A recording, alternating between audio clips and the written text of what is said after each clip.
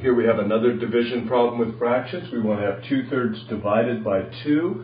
We're going to do the exact same thing that we've been doing, and that is instead of dividing by 2, we're going to multiply by its reciprocal, which is 1/2.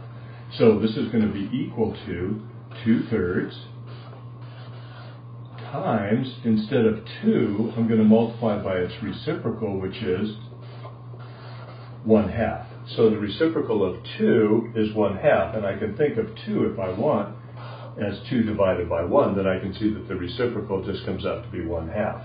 Now when I multiply right here, in the numerator 2 times 1 is 2, and then in the denominator 3 times 2 is 6. I can reduce to lowest terms now and get just 1/3 for my answer.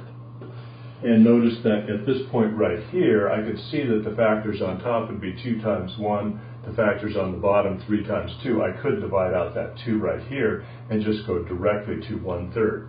So the idea is the same in both of these problems right here. Here, instead of dividing by 1/4, we multiply by 4/1. Here, instead of dividing by 2, we multiply by 1/2.